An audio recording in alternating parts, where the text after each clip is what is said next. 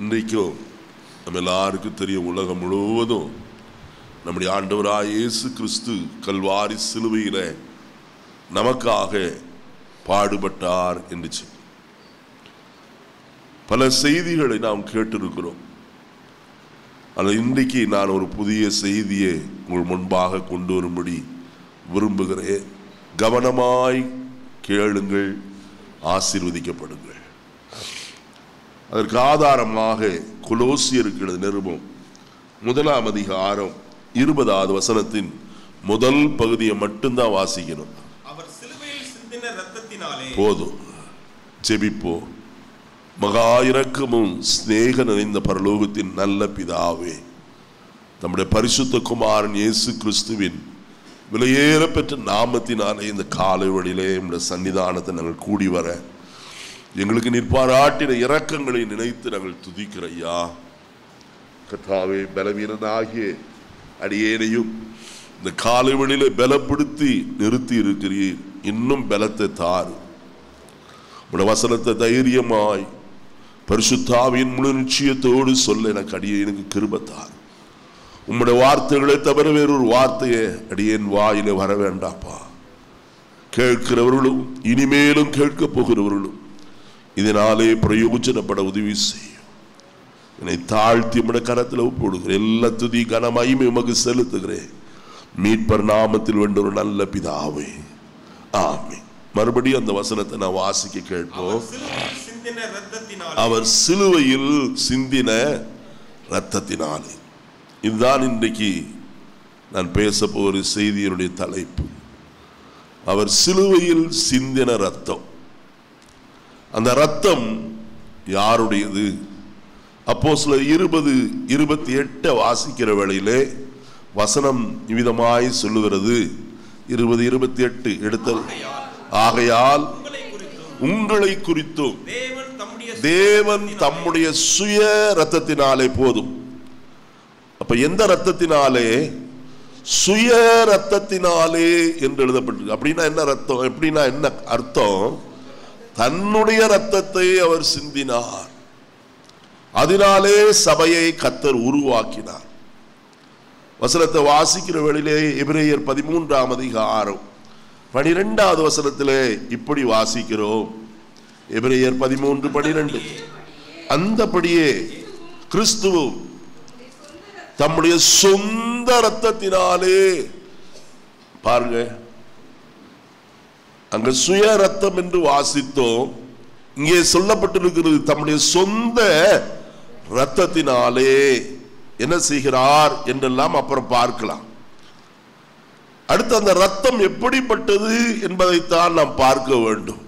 அதுக்கு முன்னே எபிரேயர் 9ஆம் அதிகாரம் 12வது வசனத்தை நான் வாசிப்போம்.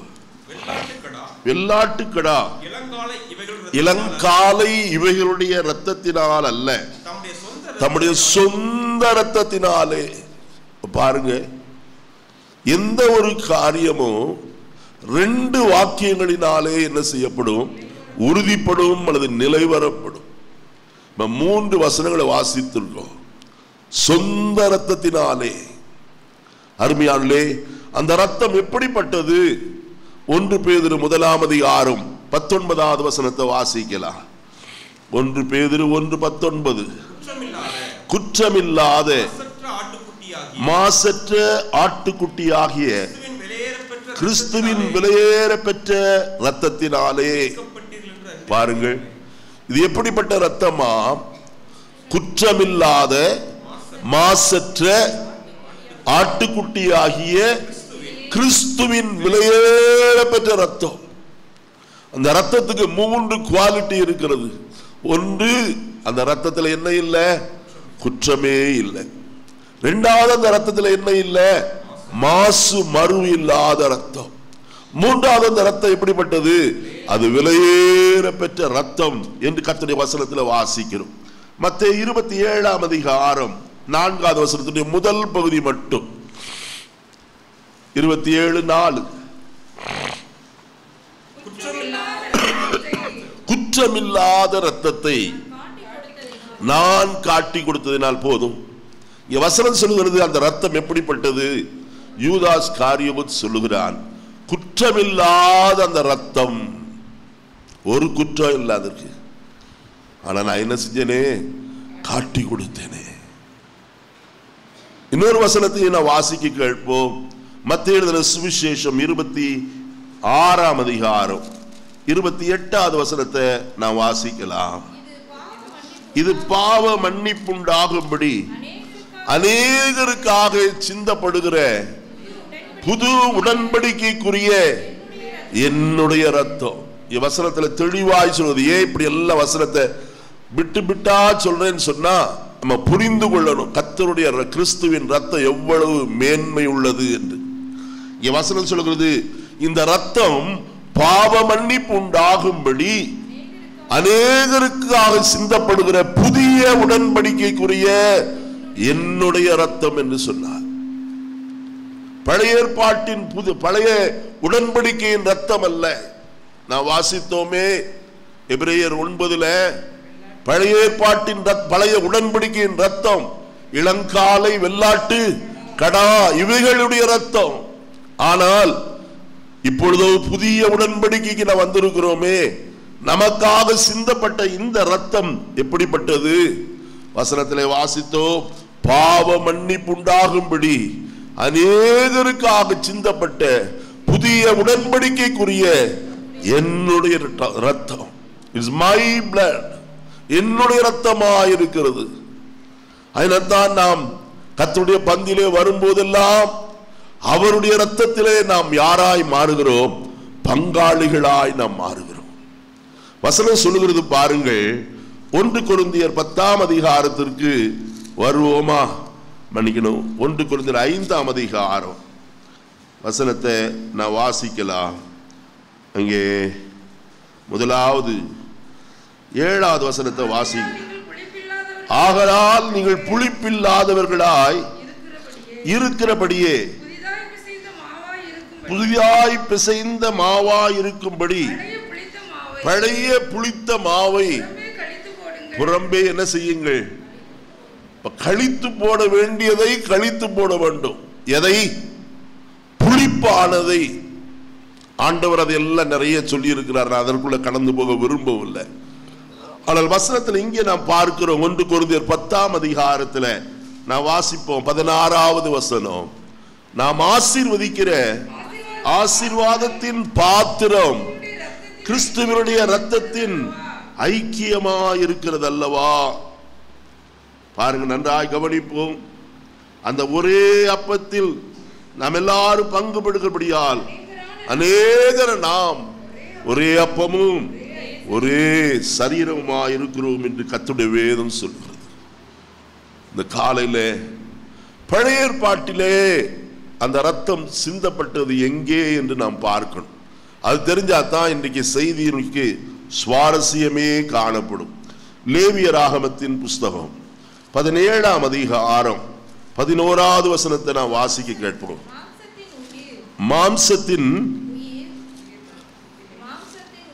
மாம்சத்தின் உயிர் இரத்தத்தில் இருக்கிறது. நான் அதை உங்களுக்கு பலிபீடத்தின் மேல் உங்கள் ஆத்துமாக்களுக்காக பாவ நிவர்த்தி செய்யும்படிக்கு கட்டளையிட்டேன். ஆத்துமாவிற்காக பாவம் நிவர்த்தி செய்கிறது. அப்போ எதனால தான் பாவ நிவர்த்தி உண்டாகும்? இயேசு கிறிஸ்துவின் ரத்தத்தினாலே. அந்த ரத்தத்தில் என்ன இருக்கா? என்ன இருக்கு? உயிர் இருக்கிறது. ஒருத்தரை வெட்டி போட்டா ரத்தம் எல்லாம் போயிருச்சுன்னா அவன் என்ன செய்ய மாட்டான்?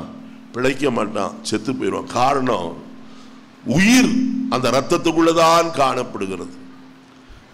ஆகையினாலே நன்றாய் கவனியுங்கள். இயேசு தம்முடைய ஜீவனாகிய ரத்தத்தையே நமக்காக என்ன செய்தார்? கொடுத்து மீட்டு கொண்டார். 16ஆம் அதிகாரம் 14வது வசனத்தை வாசிப்போம். லேவியராகமத்தின் புஸ்தகம் 16:14. பின்பு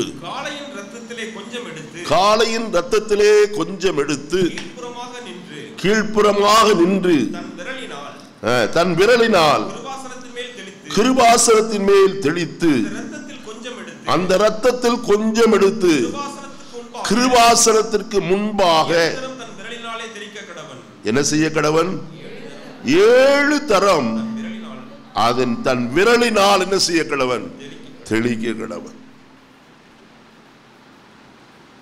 இளங்காளையோ அல்லது வெள்ளாட்டு கடாவோ இவர்களுடைய இரத்தத்தை பலியாக செலுத்தி அந்த இரத்தத்தை பிடித்து ஆசாரியன், பிரதான ஆசாரியன் தனக்காகவும் ஜனத்திற்காகவும் என்ன செய்ய வேண்டும்? பாவ நிவர்த்தி செய்ய வேண்டும். அந்த ஆசாரியனுடைய உச்சந்தடி முதல் உள்ளங்கால் வரைக்கும் அவன் பரிசுத்த வஸ்திரங்களை தரித்தவனாய் காணப்படுவான். அவன் வருஷத்திற்கு ஒரு தடவை மாத்திரமே எங்கே பிரவேசிக்க முடியும்? மகா பரிசுத்த ஸ்தலத்துக்குள்ளே பிரவேசிக்க முடியும். எல்லா நேரமும் திறந்து வீட்டில் போறது போல போக முடியாது. வீடு திறந்திருக்கு, அதில் நம்மளும் போயிருவோம்னு சொல்லி சில பேர் போறாங்களே, அதை போல அல்ல. ஆசாரியன் எப்படி போக வேண்டும்? வருஷத்திற்கு ஒரு தடவை தனக்காகவும் ஜனத்திற்காகவும் அவன் பலி செலுத்தி அந்த ரத்தத்தை தன் கிண்ணத்திலே பிடித்து கொண்டு அந்த ரத்தத்தோடு கூட என்ன செய்ய வேண்டும்? மகா பரிசுத்த ஸ்தலத்துக்குள்ளே பிரவேசிக்க வேண்டும். அப்படி பிரவேசிக்கும் போது ஆசாரியனுடைய கால்களிலே வெண்கல விலங்கு மாட்டப்பட்டிருக்கும். மாத்திரமல்ல, அவருடைய வஸ்திரத்தின் ஓரத்திலே ஒரு மாதுளமணியும் ஒரு மாதுளம் பழமும் ஒரு மணியும் காணப்படும், பொன்மணியும் காணப்படும். இது எதை காட்டுகிறது? ஆவிக்குரிய வரத்தையும் ஆவிக்குரிய கனிகளையும் காட்டுகிறதா இருக்கிறது. அவன் அப்படி உள்ளே பிரவேசித்து அவன் ஒரே இடத்துல நின்று ஊழியம் செய்ய முடியாது. அவன் அங்கும் இங்கு நடமாடிக்கொண்டே இருக்க வேண்டும். ஏன்? ஆசாரியன் உயிரோடு இருக்கிறானா இல்லையா என்று ஜனங்கள் எப்படி அறிவார்கள்? தான் நடந்து கர்த்தருக்கு ஆராதனை செய்யும் போது அந்த மணி ஓசையை கேட்டு நம்முடைய ஆசாரியன் கர்த்தருக்கு முன்பதா என்ன செய்கிறான்? ஊழியம் செய்கிறான் என்று அறிந்து கொள்வார்கள். அப்படி ஊழியம் செய்கிற இந்த ஆசாரியன், முதலாவது இங்க வசனத்தில் சொல்லப்பட்டிருக்கிறது, காளையின் இரத்தத்திலே கொஞ்சம் எடுத்து கீழ்ப்புறமாக நின்று தன் விரலினால் கிருபாசனத்தின் மேல் என்ன செய்து தெளித்து, அடுத்தது அந்த இரத்தத்தில் கொஞ்சம் எடுத்து கிருபாசனத்துக்கு முன்பாக 7 தரம் என்ன செய்ய கடவன்? இது அப்படியே கிறிஸ்துவனுடைய வாழ்க்கையில் நடைபெற்றது. நான் அதை சொல்லுகிறேன். இயேசு கிறிஸ்துவின் ரத்தம் 7 விதங்களிலே சிந்தப்பட்டது. வசன ஆதாரத்தோடு உங்களுக்கு சொல்லுகிறேன். ஏதோ கட்டுக்கதை அல்ல, யாரோ பேசுறதை நான் கேட்டு வந்து உங்களுக்கு சொல்லவில்லை. வேத வசனத்தினுடைய ஆதாரத்தோடு உங்களுக்கு சொல்ல நான் விரும்புகிறேன். முதலாவது வசனத்தை வாசிப்போம். லூக்கா எழுதின சுவிசேஷம் 22ஆம் அதிகாரம் 44வது வசனம். அவர் மிகவும் வியாகுலப்பட்டு அதிக ஊக்கத்தோடே ஜெபம் பண்ணினார். அவருடைய வேர்வை இரத்தத்தின் பெருந்துளிகளாய் தரையிலே என்ன செய்தது? முதலாவது இயேசு கிறிஸ்துவின் ரத்தம் சிந்தப்பட்ட காரியம் எதிலே? கெத்சமனே தோட்டத்திலே. அவர் கெத்சமனே தோட்டத்திற்கு தம்முடைய சீஷர்களை அழைத்து கொண்டு போனார், 11 கூட. அதுல 3 பேரை மாத்திரம் தனியே அழைத்து கொண்டு போய்விட்டு அவர்களையும் நிறுத்திவிட்டு, நீங்கள் என்னோடு கூட 1 மணி நேரமாக இது விழித்திருக்க கூடாதா என்று சொல்லி, அப்புறம் கல்லறி தூரம் போய் உட்கார்ந்து அவர் என்ன செய்தார்? பிதாவை நோக்கி ஜெபிக்கிறவராய் காணப்பட்டார். அப்போது அவர் ஜெபிக்கிற வேளையில அங்க வசனத்தில் நான் வாசிக்கிறோம் இவ்விதமாக, இந்த 44வது வசனத்தில், அவர் மிகவும் வியாகுலப்பட்டு, அருமையானே, மிகவும் வியாகுலம், துக்கம் நிறைந்தவராய், பாடு அனுபவித்தவராய், தாங்கக்கூடாத வேதனையோடு கூட பிதாவை நோக்கி ஜெபிக்கிறவராய் காணப்பட்டார். அந்த வேதனையின் மிகுதியினாலே இரத்த நாளங்கள் என்ன செய்தது? வெடித்தது. அவைகள் எல்லாம் எதிர்மொழியாய் வந்தது, வேர்வையின் வழியாய் வெளியே புறப்பட்டு வந்தது. நன்றாய் கவனிப்போம். இயேசு கிறிஸ்துவின் ரத்தம் ரெண்டு விதங்களிலே சிந்தப்பட்டது. ஒன்று, அவர் பாடுபட்டு சிந்தின ரத்தம். அல்லது நான் வேறு வார்த்தையில் சொல்லுகிறேன், யாரும் அவரை காயப்படுத்தாதபடி, துன்பப்படுத்தாதபடி அல்லது அடிக்காதபடிக்கு அவர் தானே என்ன செய்தார்? சிந்துகிற ரத்தமாய் காணப்படுகிறது. அப்படிதான வாசிக்கிறோம். இரண்டாவது பகுதி என்னன்னு கேட்டா, அவர் அடிக்கப்பட்டு ரத்தம் சிந்தினதான காரியமாயிருக்கிறது. ரெண்டு காரியத்தை நாம் புரிந்து கொள்ள வேண்டும். அவருடைய வேதனையின் மிகுதியிலே ரத்தத்தை என்ன செய்தார்? சிந்துகிறவராய் காணப்பட்டார். யாரும் அவருக்கு எந்த துன்பத்தையும் கொடுக்கவில்லை. ஆனால் உலகத்தார் எல்லாருடைய பாவமும் அவர் மேல் என்ன செய்தது? சுமக்கப்பட்டது. பிதாவே, இந்த பாத்திரம் என்னை விட்டு நீங்க கூடுமாகில் நீங்கும்படிக்கு செய்யும், ஆகிலும் என்னுடைய சித்தத்தின்படி அல்ல உம்முடைய சித்தத்தின்படியே என்ன செய்ய கடவது? ஆகிடவது. ஆசாரி, பிரதான ஆசாரியன் ஆசரிப்பு கூடாரத்தில் 7 தர தன் விரலினால் அந்த ரத்தத்தை தெளிக்க வேண்டும். நம்முடைய ஆண்டவராய் இயேசு கிறிஸ்து ரட்சகர் மட்டுமல்ல, அவரே மெல்கிசேதேக்கின் முறைமையின்படி என்றைக்கும் யாராயிருக்கிறார்? ஆசாரிய, பிரதான ஆசாரியராயிருக்கிறார். வசனம் சொல்லுகிறது, நம்முடைய பலவீனங்களை குறித்து பரிதபிக்க கூடாது. பிரதான ஆசாரியர் நமக்கு இராமல் எல்லாவற்றிலும் நம்மை போல சோதிக்கப்பட்டு பாவமில்லாதவராயிருக்கிற பிரதான ஆசாரியரே, ஹல்லேலூயா, கரங்களை உயர்த்தி அல்லேலூயா சொல்லுவோம். பாவமில்லாத பிரதான ஆசாரியர் ஐயா. மற்ற ஆசாரியன் ஏதாயிலும் வாழ்க்கையில பாவம் உண்டு, இவரோ யாதொரு பாவத்தையும் நடப்பிக்கவில்லை. கேட்டாரே தைரியமாய், என்னிடத்தில் பாவம் உண்டு என்று உங்களில் யார் என்னை குற்றப்படுத்த கூடும் என்று கேட்டாரே. வேதவசனம் சொல்லுகிறது, 2 கொரிந்தியர் 5:21 வாசிக்கிற வேளையிலே, பாவம் அறியாத அவரை நமக்காக என்ன செய்தாராம்? பாவமாக்கினார் என்று எழுதப்பட்டிருக்கிறது. நாம் தேவனுடைய நீதியாகும்படிக்கு பாவம் அறியாத அவரை நமக்காக என்ன செய்தார்? இப்படிப்பட்ட பிரதான ஆசாரியரே நமக்கு இருக்கிறார் ஐயா. இரண்டாவது ரத்தம் சிந்தப்பட்டது எங்கே? வசனத்தில் வாசிக்கிற வேளையில வசனம் சொல்லுகிறது, யோவான் 18ஆம் அதிகாரம் 15ஆம் வசனத்திலிருந்து வாசிக்கிற வேளையில இவ்விதமாய் சொல்லப்பட்டது. சீமோன் பேதுருவும் வேறொரு சீஷனும் இயேசுவுக்கு பின் சென்றார்கள்.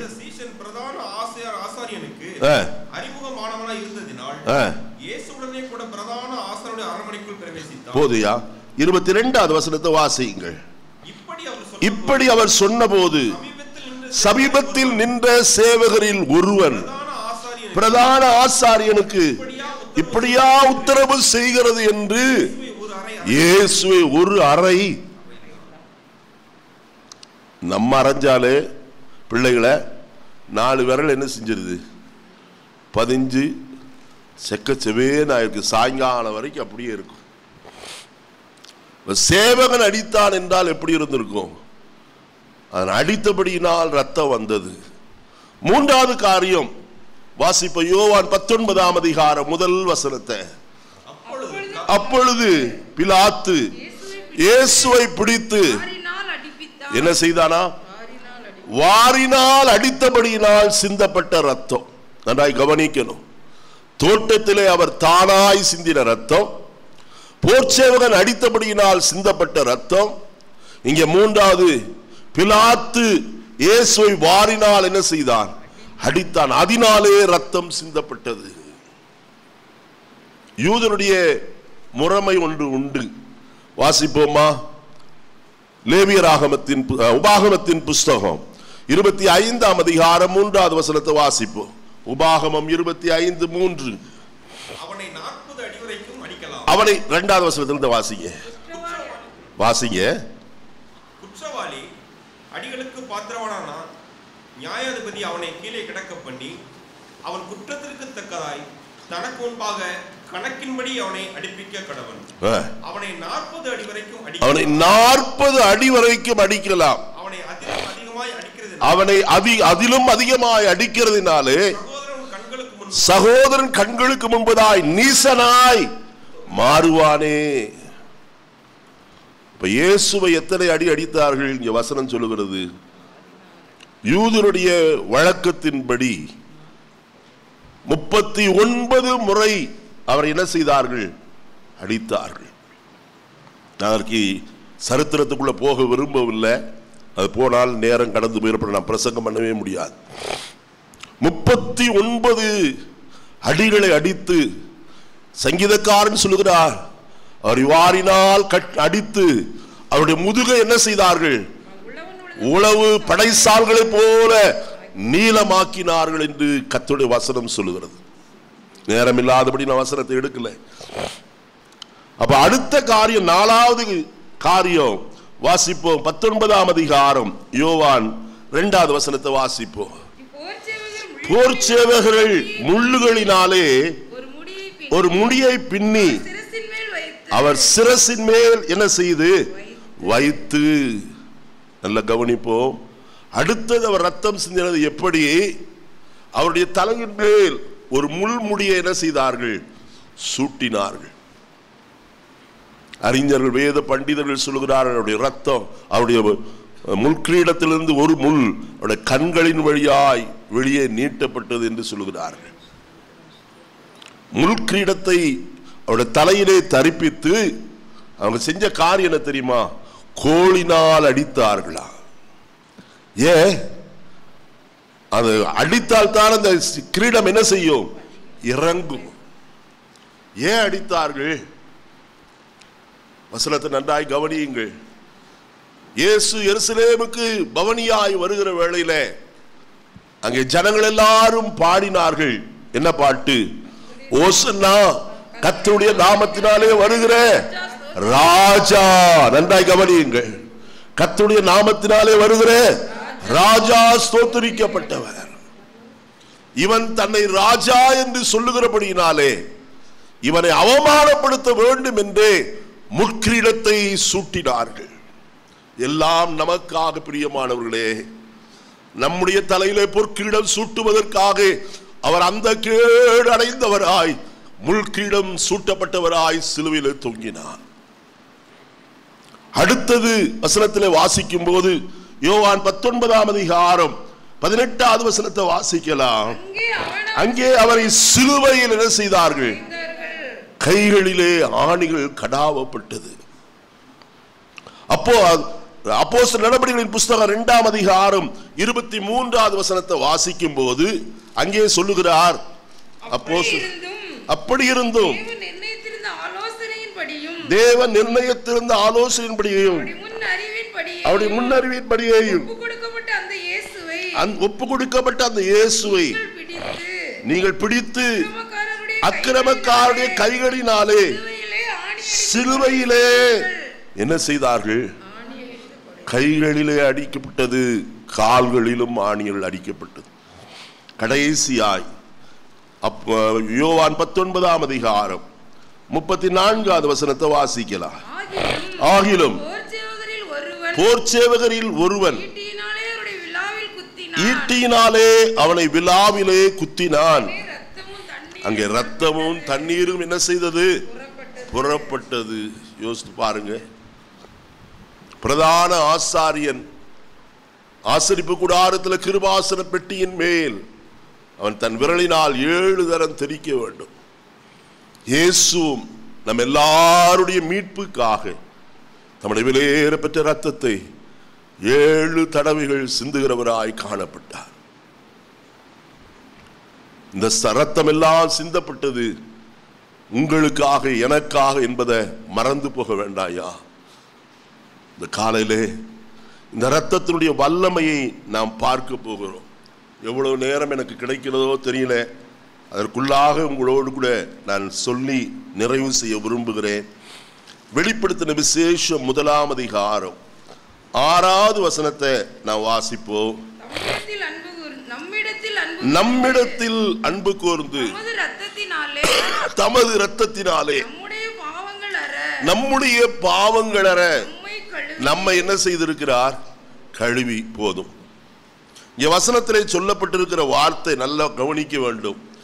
நம்மிடத்தில் அன்பு கூர்ந்து தமது இரத்தத்தினாலே நம்முடைய பாவங்களற நம்மை என்ன செய்து கழுவி. யோவான் 3:16 நமக்கு தெரியும் மனப்பாடமாய்.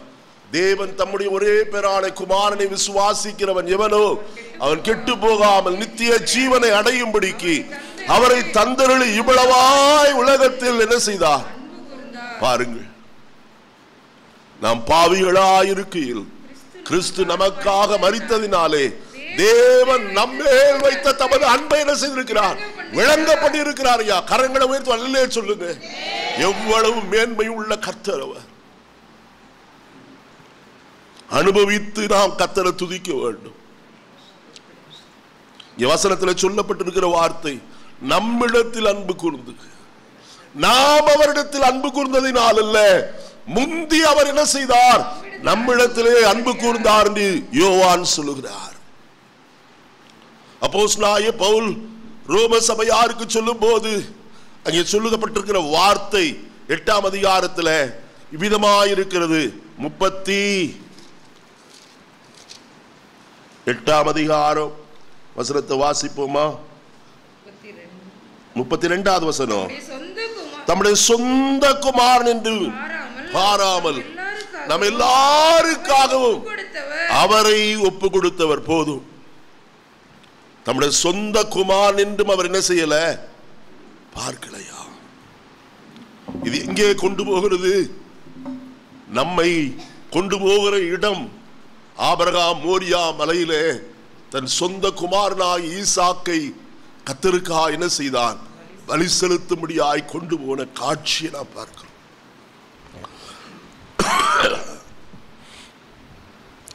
ஈசாக்கிடத்தில் யாதொரு காரியமும் பேசவில்லை. அங்க ஒரு வசனம் எனக்கு அதிக பிடித்த ஒரு வார்த்தை. 22ஆம் அதிகாரம் 1வது வசனத்துல 2வது வசனத்துல வாசிக்கும் போது, உன் புத்திரனும் உன் ஏக சுதனும் யாரு? உன்னுடைய நேசகுமாரன். தன்னுடைய 100வது வயதிலே பிறந்த நேசகுமாரனாய் ஈசாக்கை ஆபிரகாமும் சாராலும் எவ்வளவாய் போற்றி போற்றி வளர்த்திருக்க வேண்டும். அதனால்தான் கர்த்தர் சொல்லுகிறார், உன் நேசகுமாரனாகிய ஈசாக்கு. அடுத்தவர் சொல்லும் போது இவ்விதமாய் சொல்லுகிறார், உன்னுடைய சொந்த குமாரன் என்று நீ என்ன செய்யல, பாராமல் எனக்காக நீ அவனை ஒப்பு கொடுத்தபடியால். போதுமா? உன்னுடைய ஒரே பேரான குமாரன் நீ பார்க்கல, அவன் எனக்காய் பலிபீடத்தின் மேல வைத்தாய். கர்த்தர் மனித பலியை ஏற்றுக்கொள்ளாதபடிக்கு ஒரு ஆட்டுக்குட்டியை கர்த்தர் ஆட்டுக்கடாவை அவருக்கு காண்பித்து ஈசாக்குக்கு பதிலாய் என்ன செய்யப்பட்டது, பலியிடப்பட்டது. நாம் அடிக்க வேண்டிய இடத்துல, நாம் அறையப்பட வேண்டிய இடத்துல, நாம் ஆக்கினை தீர்ப்பு பெற வேண்டிய இடத்துல இயேசு ஆக்கினை அடைந்தார். அதனால்தான் யோவான் சொன்னான், இதோ உலகத்தின் பாவத்தை சுமந்து தீர்க்கிற தேவ ஆட்டுக்குட்டி. ஆட்டுக்குட்டியாய் அவர் நமக்காய் பலியிடப்பட்டாரே. எதற்கு பலியிடப்பட்டார்? வசனத்தில் வாசிக்கிறோம், நம்முடைய பாவங்கள் அற நம்மை என்ன செய்து கழுவி. 1 யோவான் 1ஆம் அதிகாரம் 7ஆம் வசனத்தில் வாசிக்கிற வேளையிலே, அவர் ஒளியில் இருக்கிறது போல நாமும் ஒளியிலே நடந்தால் ஒருவரோடொருவர் ஐக்கியப்பட்டிருப்போம்.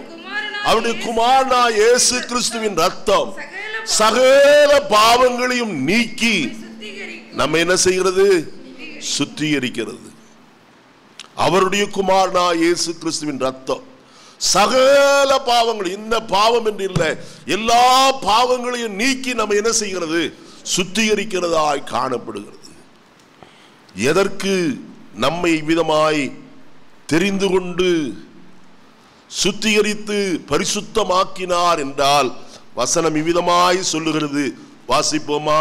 கர்த்தருடைய வார்த்தையை வெளிப்படுத்தல் 1ஆம் அதிகாரம் 6வது வசனத்தை நான் வாசிக்க கேட்டோம். யாத்திராகமத்தின் புஸ்தகம் 19ஆம் அதிகாரம் 5-6 வசனங்களை வாசிக்கலாம். இப்பொழுது நீங்கள் என் வாக்கை உள்ளபடி கேட்டு என் உடன்படிக்கையை கைக்கொள்வீர்கள் ஆனால் சகல ஜனங்களிலும் எனக்கு சொந்த நீங்களே எனக்கு சொந்த சம்பத்தாயிருப்பீர்கள். அடுத்த வசனம், நீங்கள் எனக்கு ஆசாரிய ராஜ்யமும் பரிசுத்த ஜாதியுமாய் இருப்பீர்கள். வசனம் என்ன சொல்லுகிறது? நீங்கள் எனக்கு ஆசாரிய ராஜ்யமும் பரிசுத்த ஜாதியுமாய் இருப்பீர்கள். வெளிப்படுத்தல் 1:6 என்ன வாசித்தோம்? நம்முடைய பாவங்கள நம்மை கழுவி நம்முடைய பிதாவாகிய தேவனுக்கு முன்பாக நம்மை ராஜாக்களும் யாராய் மாற்றி இருக்கிறார்? ஆசாரியர்களும் ஆக்கின அவருக்கே மகிமையும் வல்லமையும் என்றென்றைக்கு உண்டாவதாக. பாவிகளாயிருந்த நம்மை இப்பொழுது யாராய் மாற்றி இருக்கிறார்? ஒரு ப்ரமோஷன் ஒன்று கொடுத்திருக்கிறார். நம்மை ராஜாக்களும் ஆசாரியர்களும் என்கிற ஒரு பெரிய ப்ரமோஷனை கர்த்தர் கொடுத்திருக்கிறார். எதற்கு தெரியுமா? நான் ஆசாரியன், நான் ராஜா. ஆங்கிலத்தில் ராயல் பிரீஸ்ட்ஹுட் என்று எழுதப்பட்டிருக்கிறது. ராஜரீக ஆசாரிய கூட்டம் என்று. அருமையானவர்களே, எதற்கு தெரியுமா? வெளிப்படுத்தின விசேஷம் 5ஆம் அதிகாரம் 8ஆம் வசனத்திலிருந்து வாசிப்போம். அந்த புஸ்தகத்தை வாங்கின போது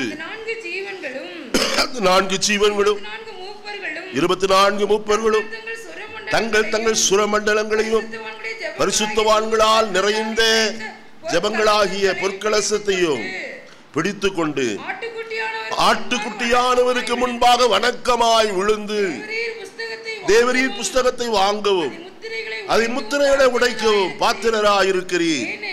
ஏனெனில் நீர் அடிக்கப்பட்டு சகல கோத்திரங்களிலும் பாஷைக்காரிலும் ஜனங்களிலும் ஜாதிகளிலும் இருந்து எங்களை தேவனுக்கென்று உம்முடைய இரத்தத்தினாலே மீட்டுக் கொண்டு எங்கள் தேவனுக்கு முன்பாக எங்களை ராஜாக்களும் ஆசாரியர்களும் ஆக்கினீர். நாங்கள் பூமியிலே அரசாளுவோம் என்று புதிய பாட்டை என்ன செய்தார்கள்? ஒருத்தருக்கு இந்த வசனம் படிச்சு ஒரு இது கூட உணர்வே இல்லை போல இருக்கு. வசனத்தை பாருங்க எப்படி இருக்கு. வசனம் என்ன சொல்லுகிறது? எங்களை தேவனுக்கென்று மீட்டுக்கொண்டு உம்முடைய இரத்தத்தினாலே மீட்டுக்கொண்டு எங்கள் தேவனுக்கு முன்பாக எங்களை ராஜாக்களும் ஆசாரியர்களும் ஆக்கினீர். இப்ப யாரா ஆக்கி இருக்கோம்? யாரா இருக்கிறோம்? கரங்களை உயர்த்தி அல்லேலூயா சொல்லுங்க ஐயா. வாயே திறக்க மாட்டீங்க போல இருக்கு. உங்களுக்கு விளங்கலையா? சொல்லுங்க, நான் இன்னும் தெளிவா வேணா சொல்றேன். நான் சொல்ற வசனம் உங்களுக்கு புரியலையா? புரியுதல்ல? தமிழ்ல தானே பேசுறேன், வேற எந்த பாஷையிலும் பேசலையே. அங்க வசனத்தை நன்றாய் கவனியுங்கள். நம்மிடத்தில் அன்பு கூர்ந்தார், நம்மை மீட்டு கொண்டார். எதற்கு? நம்முடைய பிதாவாகிய தேவனுக்கு முன்பாக ராஜாக்களும் ஆசாரியர்களும் ஆக்குவதற்காக. அதைத்தான் இங்கே வசனம் சொல்கிறது. எங்களை தேவனுக்கு முன்பாக எங்களை ராஜாக்களும் ஆசாரியர்களும் ஆக்கினார். 2 தடவை சொல்லுகிறார். வசனத்தை பாருங்க. 9ஆம் வசனத்துடைய பிந்தின பகுதியிலையும் எங்களை தேவனுக்கென்று உம்முடைய இரத்தத்தினாலே மீட்டுக்கொண்டு. யாருக்கென்று? தேவனுக்கென்று நாம் மீட்கப்பட்டோம். 2வது வசனம் சொல்லுகிறது. அடுத்த வசனம், எங்கள் தேவனுக்கு முன்பாக எங்களை ராஜாக்களும் அவருக்கு முன்பதாய் மீட்டுக் கொண்டார். அவருக்கு முன்பதாய் எங்களை யாராய் மாற்றி இருக்கிறார்? ராஜாக்களும் ஆசாரியர்களுமாய் மாற்றி இருக்கிறார். நாங்கள் என்ன செய்வோம்? பூமியிலே ஒரு அல்லேலியா வரமாட்டேன். உங்களுக்கு ஒண்ணும் புரியல போல இருக்கு. நாங்கள் பூமியில என்ன செய்வோம் ஐயா? இந்த அரசாட்சியில் 5 வருஷம் தான். இடையில எவனாவது கட்சி மாறிட்டானா அதுவும் போச்சு. ஆனா நாமோ இந்த பூமியை 1000 வருஷம் என்ன செய்ய போகிறோம்? சொல்லுங்க, சொல்லுங்க, சொல்லுங்க. நல்லா சத்துரு வெட்கப்படணும். நாங்கள் பூமியில என்ன செய்வோம்? அரசாளுவோம். அதே சமயத்தில் நாங்கள் என்ன செய்வோம் தெரியுமா? புதிய பாட்டை. என்ன பாட்டு? புதிய பாட்டு. சங்கீதத்திலே 40ஆம் சங்கீதம் 1வது வசனத்திலிருந்து வாசிப்போம். கர்த்தருக்காய் பொறுமையுடன் காத்திருந்தேன், அவர் என்னிடமாய் சாய்ந்து என் கூப்பிடுதலை கேட்டார். பயங்கரமான குழியிலும் உளையான சேற்றிலும் இருந்து என்னை தூக்கி எடுத்து என் கால்களை கன்மலையின் மேல் நிறுத்தி என் அடிகளை உறுதிப்படுத்தி நமது தேவனை துதிக்கோ. ஹல்லேலூயா. எனக்கு பலவீனம் இருக்கு, ஆனால் நடனமாட நான் விரும்புறேன், குதிக்கணும்னு விரும்புறேன். நீங்க குதிச்சு விழுந்துட்டு அப்புறம் அது வம்பேன்னா தான் பேசாம உட்கார்ந்து இருக்கேன். நல்ல கவனிங்க, வசனம் என்ன சொல்லுகிறது? அவர் என் வாயில என்னத்தை கொடுத்தார்? புது பாட்டை கொடுத்தார். எதற்கு தெரியுமா? அநேகர் அதை கண்டு பயந்து ஹல்லேலூயா பாடல் பாடுகிற வேளையில கர்த்தருடைய மகத்துவம் வெளிப்படும். ஜாதிகளும் ஜனங்களும் பிற ஜாதிகளும் என்ன செய்வார்கள்? கர்த்தருக்கு பயப்படுவார்கள். சகல முழங்கால்களும் என்ன செய்யும்? அவருக்கு முன்பதாய் முடங்கும். நாவுகள் யாவும் இயேசுவே கர்த்தர் என்று அறிக்கை பண்ணும். அப்படிப்பட்ட மேலான நாமத்தை நம்முடைய ஆண்டவர் உடையவராக இருக்கிறார். இரண்டாவது காரியத்தை கடந்து வருவோம். எபேசியர் 1ஆம் அதிகாரம் 7வது வசனத்தை வாசிப்போம். எபேசியர் 1:7. அவருடைய கிருபையின் ஐஸ்வரியத்தின்படியே இவருடைய இரத்தத்தினாலே பாவ மன்னிப்பாகிய மீட்பு இவருக்குள் நமக்கு என்ன செய்திருக்கிறது? இரண்டாவது காரியம், அவருடைய இரத்தத்தினாலே நமக்கு கிடைத்தது என்ன தெரியுமா? பாவ மன்னிப்பாகிய மீட்பு. நாம் மீட்கப்பட்டு இருக்கிறோம். பாவங்கள் எல்லாம் என்ன செய்திருக்கிறார்? இயேசு மன்னித்து இருக்கிறார். ஏசாயா 44:22 வாசிக்கும் போது அங்க வசனம் இப்படி சொல்லுகிறது, இதோ உன் மீறுதல்களை மேகத்தை போலவும் உன் பாவங்களை கார்மேகத்தை போலவும் என்ன செய்தேன்? அகற்றி விட்டேன். என்னிடத்தில் திரும்பு, நான் உன்னை என்ன செய்ய? எப்படி தள்ளிட்டாரா? மேகத்தை போலவும் கார்மேகத்தை போலவும் என்ன செய்து விட்டார்? அகற்றிட்டார். எத்தனை பேருடைய பாவம் இப்படி செய்திருக்கிறார்? கரங்களை உயர்த்தி ஒரு அல்லையே சொல்லுவோமா? கையே தூக்க மாட்டேங்கிறீங்களே. ஏன் உங்க பாவம் எல்லாம் மன்னிக்கப்படலையா? கர்த்தருக்காக நாம் கர்த்தருடைய சமூகத்தில் வந்திருக்கிறோம். அவர் என்னுடைய பாவத்தை மன்னித்திருக்கிறார். பாவங்கள், சாபங்கள், ரோகங்கள் எல்லாம் பரிகரித்தாரே. மன்னன் கிறிஸ்தியன் பாவத்தை எல்லாம் என்ன செய்து விட்டார்? மன்னித்து விட்டார் என்று பாடுகிறோமே. ஒரு துதி சொல்ல என்ன வெட்கம். நல்ல கவனிப்போம். கர்த்தரை துதிக்கிறது ஒரு நாள் என்ன செய்யக்கூடாது? வெட்கப்படக்கூடாது. அவர் பாவங்களை மன்னித்து கிருபையாய் நமக்கு என்ன செய்திருக்கிறார்? இரக்கம் பாராட்டி இருக்கிறார். வாசிப்போமா? எபிரேயருக்கு எழுதின நிருபம் 10ஆம் அதிகாரத்திற்கு வருவோம். எபிரேயர் 10ஆம் அதிகாரம் வாசிப்போம். 17வது வசனம். அவர்களுடைய பாவங்களை அவருடைய அக்கிரமங்களையும் நான் என்ன செய்வதில்லை. I have forgotten all the sins. என்ன செஞ்சிட்டாரா? சொல்லுங்க. பக்கத்து வீட்டுக்காரோ யாரோ ஒருத்தர் ஆகில ஒன்று செஞ்சுட்டு நம்ம மன்னிச்சிட்டாலும் சமயம் வரும்போது என்ன சொல்லுவாங்க தெரியுமா? உன்னை தெரியாதா எனக்கு? நீ அப்படிப்பட்ட ஆள் தானே, இப்படிப்பட்ட ஆள் தானே. நல்ல கவனிங்க. மனுஷன் சுட்டி காட்டுவான். ஆனால் இங்கே கர்த்தருடைய வசனம் சொல்லுகிறது, அவருடைய பாவங்களை நான் என்ன செய்வதில்லை, இனி நினைப்பதே இல்லை. மீகால என்ன சொல்றாரு வாசிப்போம். மீகா தீர்க்கதரிசியின் புஸ்தகம் 7ஆம் அதிகாரம் கடைசி 2 வசனத்தை வாசிப்போம். அவர் திரும்ப நம்மேல் இறங்குவார், நம்முடைய அக்கிரமங்களை அகற்றி நம்முடைய பாவங்களை எல்லாம் சமுத்திரத்தின் ஆழத்தில் எங்க போட்டுட்டாரா? படிச்சவங்க எல்லாம் இருக்கீங்க. சமுத்திரத்தினுடைய ஆழம் எவ்வளவு? ஒவ்வொருத்தரும் ஒவ்வொன்று சொல்றாங்க. ஆனா கடல் ஆழத்தில் அவர் என்ன செய்தார்? எல்லா பாவத்தையும் அமிழ்த்து விட்டார். இனி அது ஒரு நாள் என்ன செய்யாது? மேலே எழும்பவே எழும்பாது.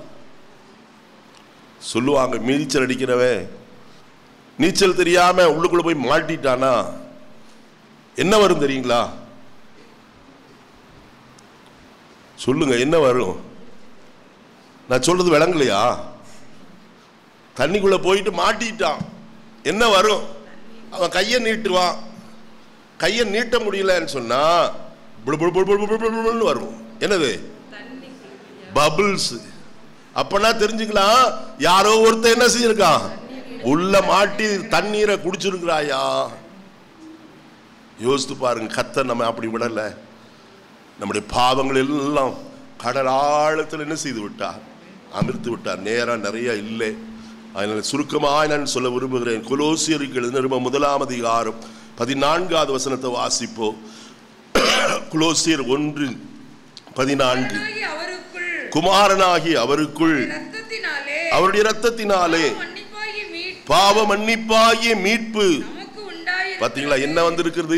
மீட்பு வந்திருக்கிறது. அது 1 பேதுரு 1 அதிகாரம் 18-19 வாசிக்கல, வாசிக்க வேண்டாம்.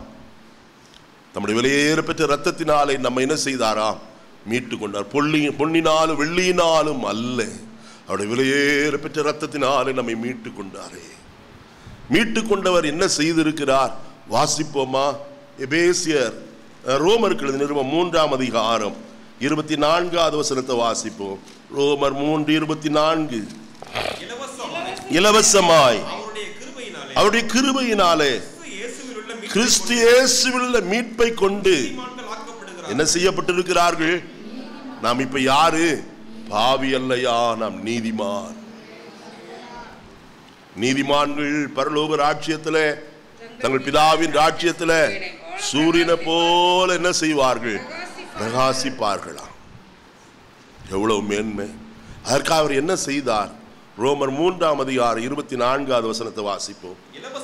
இலவசமாய் மன்னிக்கணும் 4 அதிகாரம் கடைசி வசனம் 25வது வசனம். அவர் நம்முடைய பாவங்களுக்காக ஒப்பு கொடுக்கப்பட்டு நாம் நீதிமான்கள் ஆக்கப்படும்படி என்ன செய்திருக்கிறார்? பார்த்தீங்களா? அவர் தம்முடையே ஒப்பு கொடுத்து நாம் நீதிமான ஆகிறதற்காக என்ன செய்திருக்கிறார்? எழுப்பப்பட்டு இருக்கிறார். ஒருவர் ஞானஸ்நானம் எடுப்பாரானால் அவர் என்ன செய்கிறார்?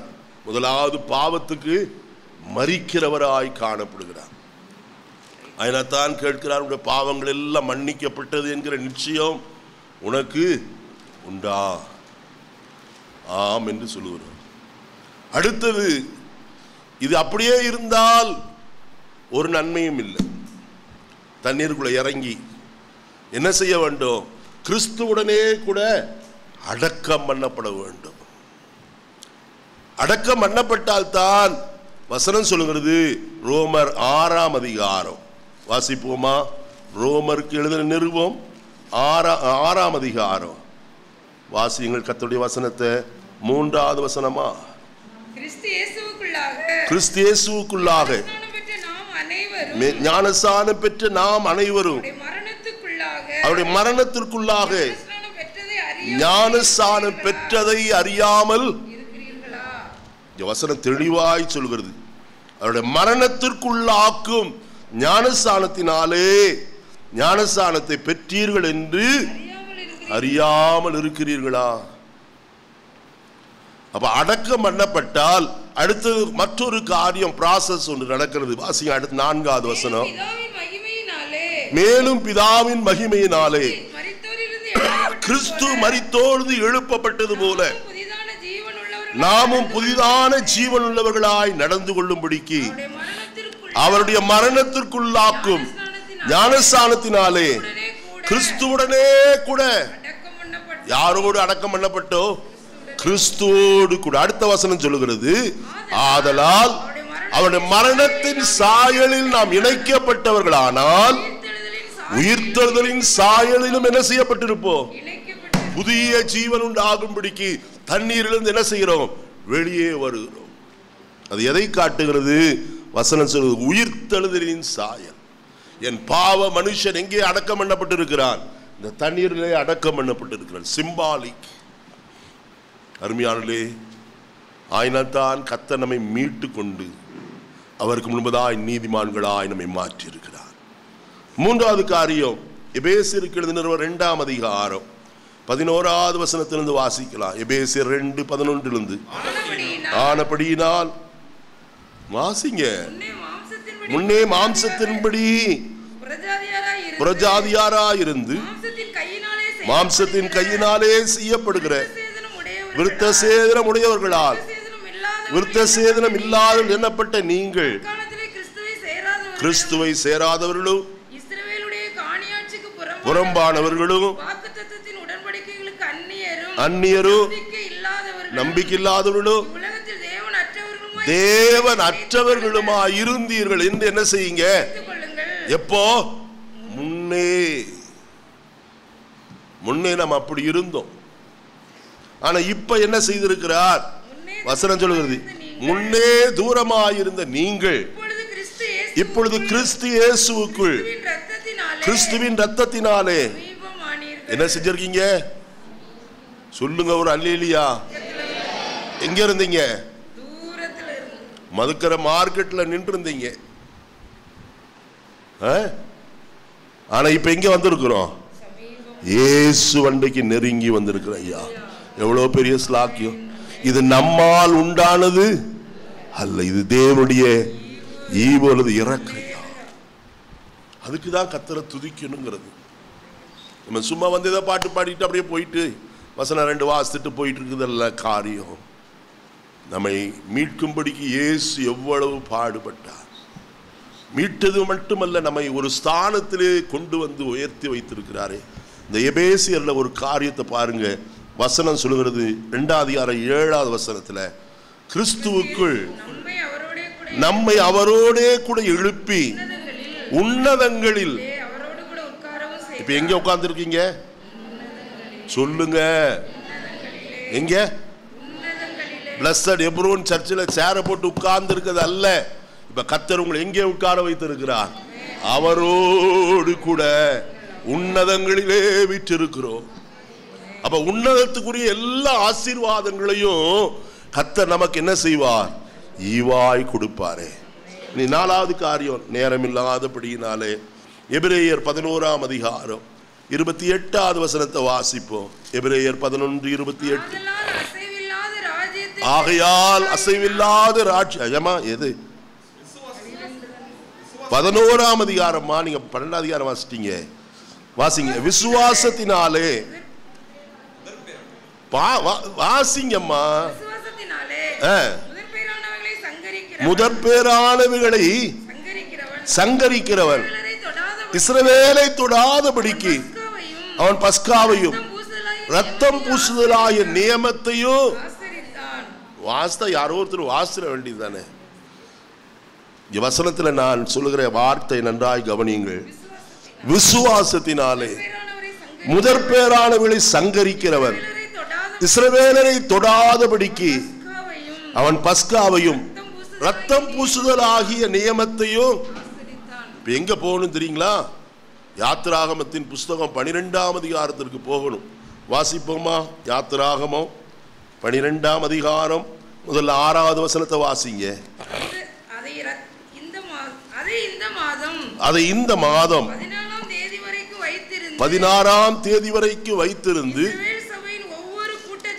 இஸ்ரவேல் சபையின் ஒவ்வொரு கூட்டத்தாரும் என்ன செய்யுங்க? சாயங்காலத்திலே அதை அடித்து அதன் ரத்தத்திலே கொஞ்சம் எடுத்து தாங்கள் அதை புசிக்கும் வீட்டின் வாசல் நிலைக்கால்கள் இரண்டிலும் நிலையின் மேற்சட்டத்திலும் என்ன செய்து தெளிக்கணும். தெளிக்கிறதுக்கு ஒரு மாதிரியை கொடுத்திருக்கிறார். அந்த ரத்தத்தை பிடித்து ஈசோப்பு என்னும் கொழுந்து, அது சுவரிலே படருகிற ஒரு தாவரம். அதை குறித்து சாலமோன் ஞானி சொல்லியிருக்கிறார். அந்த ஈசோப்பு கொழுந்தினாலே ரத்தத்தை முக்கி எங்க பூசணும்? மேற்சட்டத்திலும், அடுத்தது நிலைக்கால்களிலும் பூசணும். எதுக்கு பூசணும்? வசனம் அங்கு இவ்விதமாய் சொல்லுகிறது, 13வது வசனத்தை வாசியுங்கள். 13. நீங்கள் இருக்கும் வீடுகளில் அந்த இரத்தம் உங்களுக்கு அடையாளமாயிருக்கும். அந்த இரத்தத்தை நான் கண்டு அதை கடந்து போவேன். நான் எகிப்து தேசத்தை அழிக்கும் போது அழிக்கும் வாதை உங்களுக்குள்ளே வராது இருக்கும். நல்லா கவனிக்கணும். இப்படி பூசி விட்டால் நடுராத்திரியிலே சங்கார தூதன் என்ன செய்வான்? அவன் வருகிறவனாயிருப்பான். எதற்கு? முதற் பேரான எல்லாவற்றையும் என்ன செய்யும்படிக்கு? சங்கரிக்கும்படிக்கு. தலைச்சன் பிள்ளைகள், தலையீற்றுக்கள் எல்லாரும் ரத்தம் இல்லாத எல்லா வீட்டிலும் என்ன வரும்? அழுகையும் கூக்குரலும் உண்டாயிற்று. ஆனால் கர்த்தருடைய வசனம் சொல்லுகிறது, எகிப்திலே காணப்பட்ட இஸ்ரவேலுடைய வீட்டிலே ஒரு சத்தமும் என்ன செய்யவில்லை, வந்ததே இல்லை. 30வது வசனத்தை வாசியுங்கள். அப்பொழுது பார்வோனும் அவருடைய சகல ஊழியக்காரரும் எகிப்தியர் யாவரும் ராத்திரியிலே எழுந்தார்கள். மகா கூக்குரல் எகிப்திலே என்ன செய்தது? உண்டாயிற்று. ஆனால் இஸ்ரவேலுடைய வீட்டிலே ஒரு சாவும் வரல. அருமையானவர்களே, நான் இந்த காலை வேளையில் உங்களோடு ஒரு மேன்மையான ஒரு காரியத்தை சொல்ல இருக்கிறேன். யாக்கோபின் நிருபத்தை சற்று திருப்போம். 1ஆம் அதிகாரம் 18வது வசனம். யாக்கோபு 1:18. அவர் சித்தம் கொண்டு தம்முடைய சிருஷ்டிகளில் நாம் முதற் பலன்கள் ஆவதற்கு நம்மை சத்திய வசனத்தினாலே என்ன செய்தாரா? யாராய்? அவர் சித்தம் கொண்டு தம்முடைய சித்தத்தினாலே நாம் யாராய் மாற? முதற் பலன்களாவதற்கு நம்மை சத்திய வசனத்தினாலே என்ன செய்திருக்கிறார்? மறுபடியும் பிறக்க வைத்திருக்கிறார். இப்ப நம்ம யாரு சொல்லுங்க? மறுபடியும் பிறந்தவங்களா? என்னங்க கர்த்தருடைய வசனத்தை எப்படி முதற் பலன்? அதுதான் தேவை. நீங்களும் நான் யாரா இருக்கிறோம்? முதற் பலனை எங்க கொண்டு வரணும்? சொல்லுங்க, சொல்லுங்க, எங்க கொண்டு வரணும்? என்னையா எங்கேயோ போகுதேன்னு நினைக்கிறீங்களா? சொல்ல வேண்டியது என் கடமை, செய்யறதும் செய்யாது வந்து உங்க வேலை. வாசிங்க எசேக்கியேல் தீர்க்கதரிசன புஸ்தகம் 44ஆம் அதிகாரம் வாசிப்போமா? 30வது வசனத்தை வாசியுங்கள். சகலவித முதற்கனிகளிலும் எல்லா முந்தின பலனும் நீங்கள் காணிக்கையாய் செலுத்தும் எவ்விதமான பொருட்களும் ஆசாரியருடையதாய் இருப்பதாக உங்கள் வீட்டில் ஆசீர்வாதம் தங்கும்படிக்கு நீங்கள் பிசைந்த மாவில் முதற் பாகத்தை எதுக்கு கொடுக்கணும்? என்ன தங்கறதுக்கு? ஆசீர்வாதம் தங்கிறது. நான் எனக்கு சொல்லையா, நீங்க கொடுக்கலனாலும் கர்த்தர் என்னை நடத்துவார். ஏன்னா என்னுடைய முதலாளி அங்க இருக்கார் உன்னதத்தில், அவரை நடத்துகிறவர். 1976வது வருஷத்துல சபை ஊழியத்தை ஆரம்பித்து இன்றைக்கு வரைக்கும் ஏறக்குறைய 50 ஆண்டுகளுக்கு மேலாய் கர்த்தர் எனக்கு நல்லவர். அவரை போல நல்லவர் ஒருவர் நான் இந்த உலகத்தில் காணவே இல்லையா.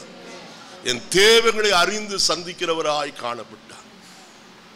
எத்தனையோ நேரங்களில் இவன் எப்படி நடத்துவான் செய்வான் பார்ப்போம் என்றெல்லாம் கங்கணம் கட்டினவர்கள் உண்டு. ஆனால் கர்த்தர் என்னை அழைத்தவர் என்னை கைவிடவே இல்லையா. ஆதியிலிருந்து இருந்த கர்த்தருடைய பிள்ளைகளுக்கு தெரியும், கர்த்தர் ஒரு நாள் எங்களை என்ன செய்யல. ஒரு 4 கம்பம் நட்டி அம்மாவோட சேலையை சுத்திலும் கட்டி மேல பெட்ஷீட்டை போட்டு அப்படிதான் இந்த ஊழியத்தை தொடங்கணும். ஒரு வீட்டில் 150 ரூபாய்க்கு வாடகைக்கு இருந்தோம். திடீரென்று ஞாயிற்றுக்கிழமை வந்து சொன்னாங்க வீட்டை காலி பண்ணணும்ட்டு. எங்கே போகிறது? இந்த இடம் அப்பொழுதுதான் வாங்கப்பட்டது. நான் சொன்ன அடுத்த வாரம் நம்முடைய இடத்துல வைத்து ஆராதனை நடக்கும். இப்படிதான் இந்த ஆராதனை ஆரம்பித்தது. அற்பமான ஆரம்பம். போறவங்க எல்லாம் சொன்னாங்க இதுல போயிட்டு என்னமோ அல்லேலியா அல்லேலியான்னு சொல்லிட்டு இருக்காங்களே. ஆனால் கர்த்தர் எங்கள் முகத்தை வெட்கப்படுத்தவே இல்லையா? அவர் பிரகாசிக்க பண்ணுகிற தேவனாய் அவர் காணப்படும். இன்றைக்கு பார்க்கிறவர்கள் எல்லாரும் வேறு விதமாய் சொல்கிறார். இங்கிலாந்திலிருந்து வருது, அமெரிக்காவிலிருந்து வருது. எனக்கு ஹெல்ப் எல்லாம் அங்கிருந்து எதுவும் வரதில்லை, கர்த்தரிடத்திலிருந்து மாத்திரம்தான் எனக்கு வருது ஐயா. போஸ்ட்மேன்ட்டு கேளுங்க, போஸ்ட்மேன் சொல்லுவார், ஒரு ஃபாரின் லெட்டர் கூட எனக்கு கொடுத்தது இல்லை, ஒரு பணத்தையும் அவங்க எனக்கு கொண்டு வந்து கொடுத்தது இல்லை. நம்முடைய விசுவாசில் எங்கே ஆயிலிருந்து சில நேரங்களில் காணிக்கணும், அதை மட்டும்தான் நான் வாங்கியிருக்கிறேன். என்னை கேட்கிற கர்த்தருடைய ஜனமே, என்னை நடத்தினவர் உங்களையும் நடத்துவார் என்பதற்குத்தான் நான் இதை சொல்கிறேனே தவிர வேற எதற்கும் அல்ல. உங்களுடைய வீட்டில் ஆசீர்வாதம் தங்கும்படிக்கு பிசைந்த மாவில முதற் பாகத்தை ஆசாரியனுக்கு செலுத்த வேண்டும். அடுத்த காரியத்துக்குள்ள போவோம். எபிரேயருக்கு எழுதின, அதோடு நான் நிறுத்தி விடுகிறேன். எபிரேயர் 12ஆம் அதிகாரம் 24வது வசனத்தை வாசிப்போம். புது உடன்படிக்கையின் மத்தியஸ்தராகிய இயேசுவினிடத்திற்கும் ஆபேலுடைய ரத்தம் பேசினதை பார்க்கிலும் நன்மையானவைகளை பேசும் ரத்தத்திடத்திற்கும் ரத்தமாகிய தெளிக்கப்படும் ரத்தத்திடத்திற்கும் வந்து என்ன செய்தீர்கள்? சேர்ந்தீர்கள். இங்க வசனத்தில் என்ன வாசிக்கிற காரியம் நன்றாய் கவனியுங்கள். ரத்தத்தில் உயிர் இருக்கிறபடினால் தான் அது என்ன செய்ததாம்? பேசினது. உயிர் இருக்கிற வரைக்கும் அது என்ன செய்யும்? பேச. ஆபேலுடைய சரீரத்தில் ரத்தம் இருந்த வரைக்கும் தேவனை நோக்கி கூப்பிட்டது, ஐயா என் சகோதரன் என்னை வெட்டி காயப்படுத்தி விட்டான், அவனை மன்னியும். அருமையானே, ஏன் அப்படி சொல்லுகிறேன்? அங்க வசனத்தில் சொல்லப்பட்டிருக்கிறது இவ்விதமாக, ஆபேலுடைய ரத்தம் பேசினதை பார்க்கிலும் நன்மையானவைகளை பேசுகிற ரத்தம், நமக்காய் பரிந்து பேசுகிற ஒரு ரத்தம் கல்வாரி சிலுவையில் நமக்காய் சிந்தப்பட்டது. கர்த்தருடைய பிள்ளையே, அந்த ரத்தம் நமக்காய் என்ன செய்கிறது? பரிந்து பேசுகிறதாய் காணப்படுகிறது. வேதத்தில் என்ன வாசிக்கும் போது 1 யோவான் 2ஆம் அதிகாரம் 1-2 வசனங்களை வாசிக்கும் போது வசனம் சொல்லுகிறது, பிள்ளைகளே நீங்கள் பாவம் செய்யாதபடிக்கு இவைகளை உங்களுக்கு எழுதுகிறேன். ஒருவன் பாவம் செய்வானால் நீதிபரராயிருக்கிற இயேசு கிறிஸ்து நமக்காக பிதாவிடத்தில் என்ன செய்கிறார்? பரிந்து பேசுகிறவராயிருக்கிறார். எப்படி பரிந்து பேசுகிறார்?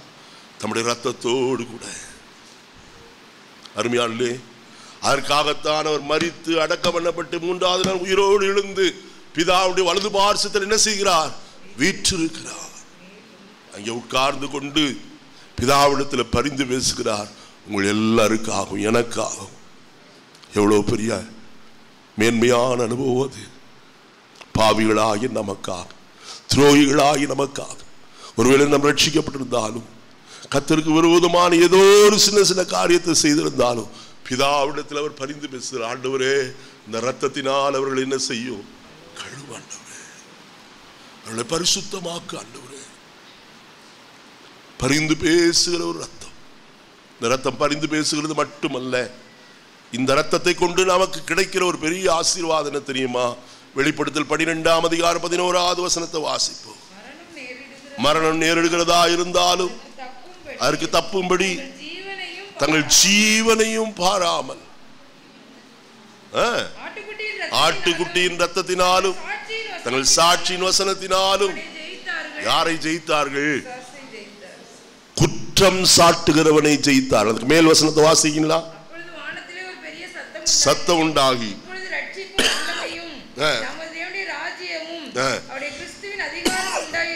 உண்டாயிருக்கிறது, இரவும் பகலும் நம்முடைய தேவனுக்கு முன்பாக நம்முடைய சகோதரர் மேல் குற்றம் சாட்டும்படிக்கு குற்றம் சாட்டுகிறவன். பாத்தீங்களா? யார் மேலே குற்றம் சாட்டுகிறானா? நம்முடைய இயேசு நம்மை யார் என்று சொல்கிறார் தெரியுமா? தம்முடைய சகோதரர் என்று சொல்கிறார். நம்மை சகோதரர் என்று சொல்ல அவர் என்ன செய்யல? வெட்கப்படவே இல்லை. நாம் யார்? அவருடைய சகோதரராக இருக்கிறோம். எப்படி? அவருடைய ரத்தத்தினாலே மீட்கப்பட்டிருந்தால் அந்த ரத்தத்தினாலே இரவும் பகலும் சகோதரன் மேல் குற்றம் சாட்டுகிறவனை நாம் என்ன செய்ய முடியும்? ஜெயிக்க முடியும். எதினாலே? 2 காரியத்தினாலே. ஒன்று ஆட்டுக்குட்டியான இரத்தத்தினாலும், இரண்டாவது சாட்சியின் வசனத்தினாலும். வசனத்தினாலே தான் பிசாசை ஜெயிக்க முடியும். வசனத்தை சொல்ல வேண்டும். தேவன் மோசையை பார்த்து சொன்னார், மோசையே உன் கையில் இருக்கிற கோலை என்ன செய்? சமுத்திரத்திலே ஓங்கி அடி. அடித்த போது அது என்ன செய்தது? 2ஆய் பிரிந்தது. அங்கே யாத்திராகமத்தின் புஸ்தகம் 7ஆம் அதிகாரத்தில் ஒரு காரியம் இருக்கு. அதை மட்டும் நான் சொல்லி நிறைவு செய்ய விரும்புகிறேன். ஞாபகம் வரப்படினாலே வாசிப்போமா? 19வது வசனம்.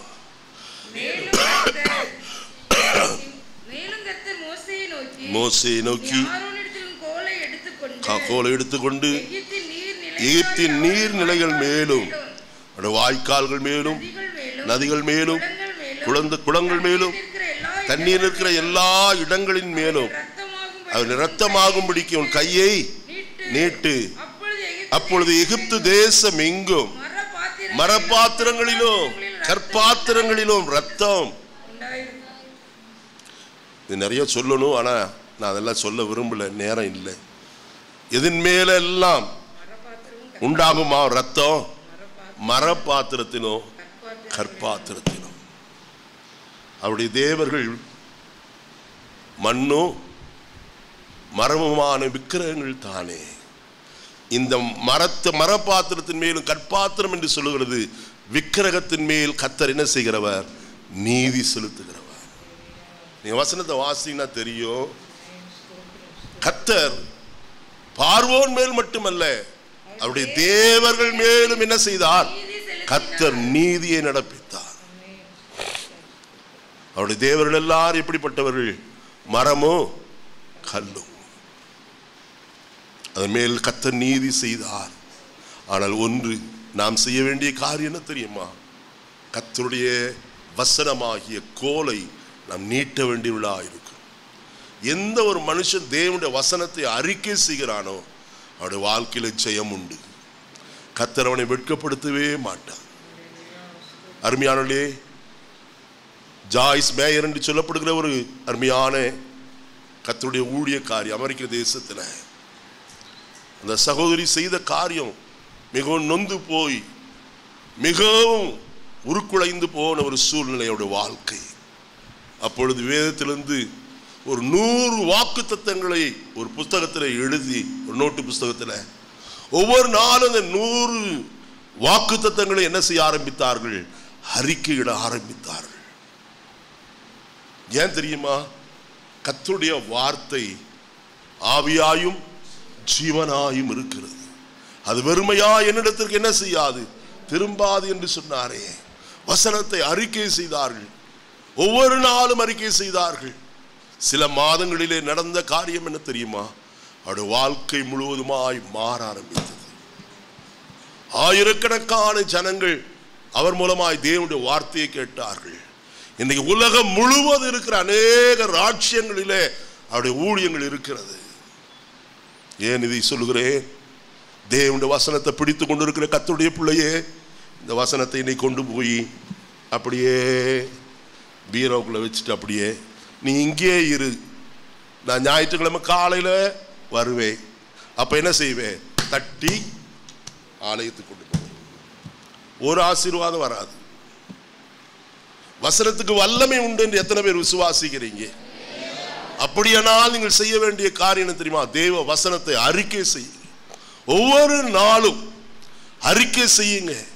அந்த வார்த்தை நிச்சயமாய் பெரிய காரியத்தை செய்யும்.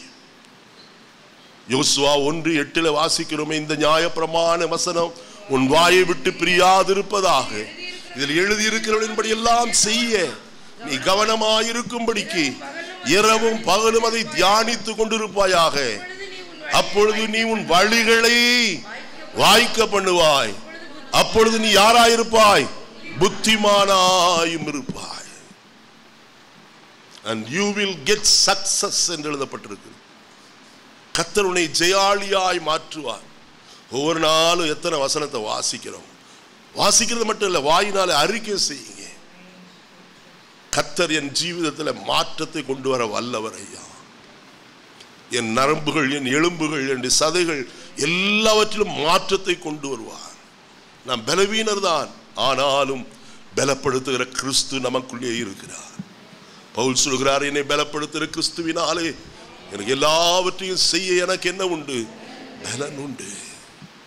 அவர் ஒரு நாளும் நம்மை பலவீனராய் மாற்ற மாட்டார். நம்முடைய பலவீனங்களை மாற்றுகிற கர்த்தர். இந்த காலையில எல்லாரும் கர்த்தருடைய சன்னிதானத்தில் எழுந்து நிற்போமா? இன்னைக்கு தேவன் நம்மோடு விசேஷமாய் பேசியிருக்கிறார். வசனத்துடைய ஆழங்களை நாம் கண்டிருக்கிறோம். கர்த்தருடைய பிள்ளைகளே, இயேசு கிறிஸ்துவின் ரத்தம் அவருடைய சொந்த ரத்தமாயிருக்கிறது. அவைகள் 7 பிரிவாய் சிந்தப்பட்டது என்று உங்களோடு நான் சொன்னேன். கர்த்தருடைய வசனத்தில் அதனுடைய ஆசீர்வாதம் என்ன? நம்முடைய பாவங்களை கழுவி நம்மை பிதாவாகி தேவனுக்கு முன்பதாய் ராஜாக்களும் ஆசாரியர்களுமாய் மாற்றியிருக்கிறார்.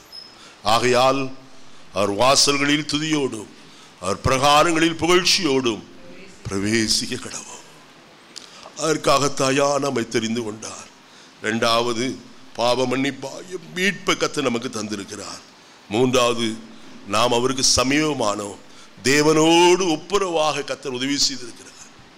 Christianity is not a religion. It is a relationship between God and man. தேவனோடும் மனுஷனோடும் கூட ஒரு உறவை கொண்டு வருவதுதான் கிறிஸ்தவ வாழ்க்கை. இன்னைக்கு அநேகர் அதை புரிந்து கொள்ளவில்லை. கிறிஸ்தவ ஒரு மதம். இன்னைக்கு பார்த்தால் ஆலயங்களில் வதிவழங்கி நின்று கொண்டிருக்கும். ஈஸ்வர ஆராதனைக்கு நிறைய பேர் வருவார்கள்.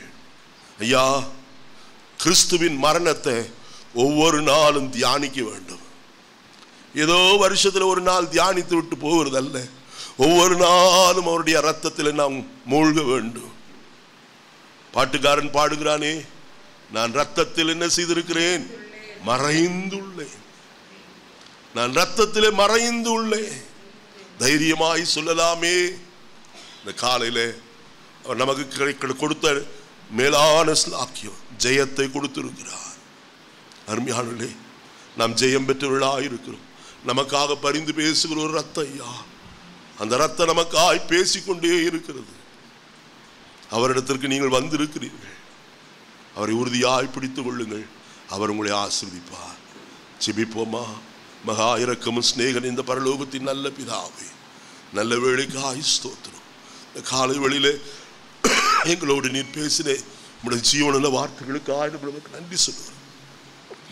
வசனத்தினுடைய ஆழங்களுக்குள்ளே நாங்கள் பிரவேசிக்க எங்களுக்கு கிருபை பாராட்டி ஆண்டவரே, ஒவ்வொருவரும் வசனங்களை புரிந்து கொண்டு கர்த்தருக்கு சாட்சியாய் ஜீவிக்க உதவி செய். உங்களுடைய கரத்தில் சமூலமாய் ஒப்பு கொடுக்கிற ஆண்டவரே, வந்திருக்கிற எல்லாரையும் ஆசீர்வதியும். இந்த நாளில் வர தடைப்பட்டவர்களையும் சந்தியும். வரைக்கு ஆயத்தப்படுத்தும். இயேசுவின் நாமத்தில் பிதாவே.